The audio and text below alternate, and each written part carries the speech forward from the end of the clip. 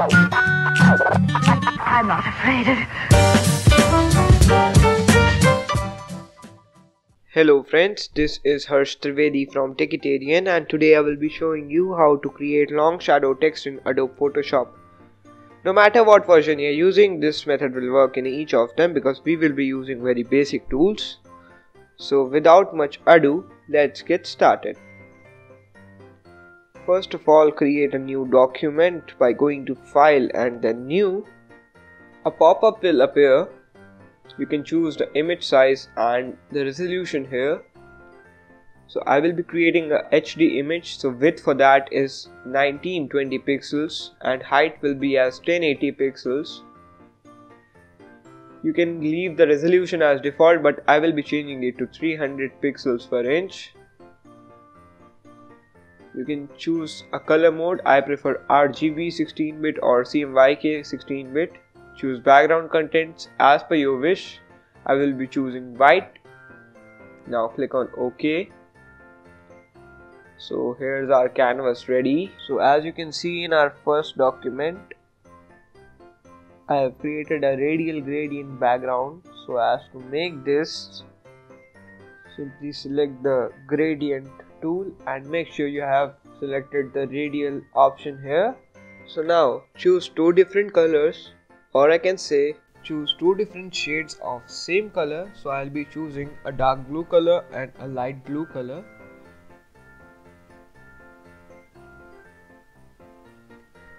Now unzoom the document a bit and from the rough center drag the cursor outwards. So firstly I'll be dragging the cursor outwards the image boundary. So let us see the gradient, but that doesn't seem to be nice. Let me try inwards.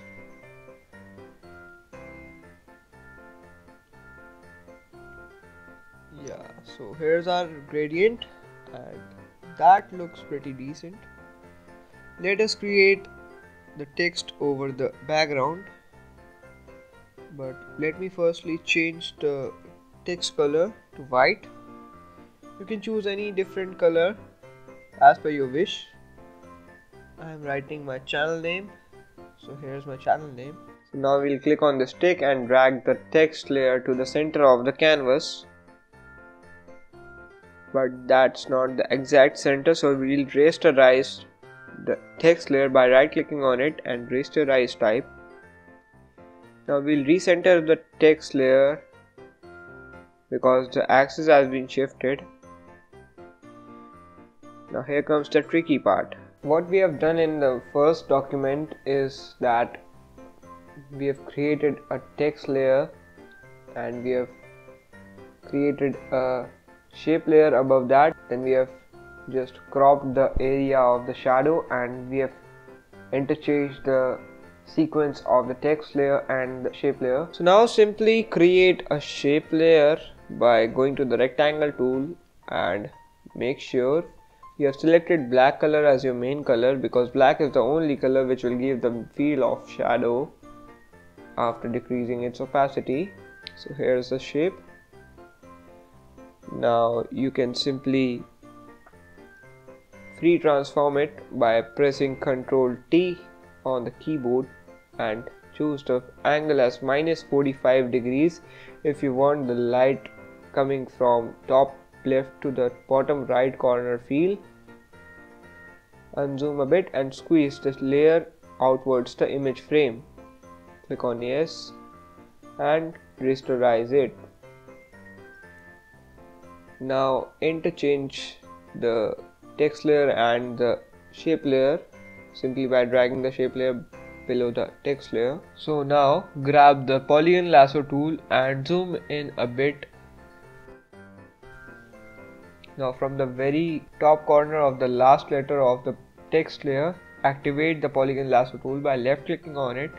And now by pressing shift key, go diagonally downwards and try to go out of the frame. Now go to the very bottom of the first letter of the text layer and try to think imaginative that if the light was coming from the top left corner to the bottom right corner, how would be the shadow?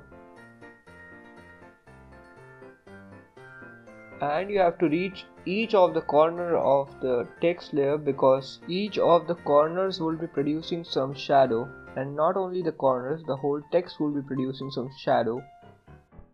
So try to think imaginative that how would the shadow be coming if the light was coming from the top left corner to the bottom right corner.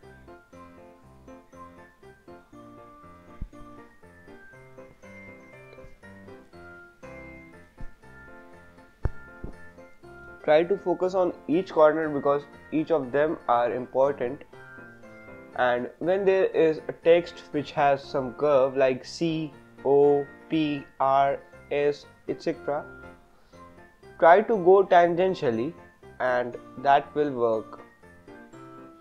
And if you don't know what a tangent is, then simply Google it.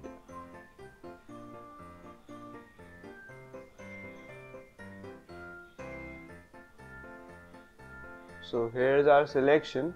Now we can simply press the delete key on the keyboard to delete the selected part, and the remaining part would be our shadow. So here's our shadow, as you can see.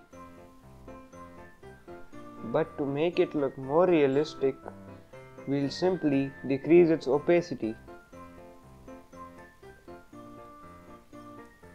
And here's our long shadow text ready. So that's it for this video, friends. Merry Christmas to all of you, and don't forget to subscribe Techetarian.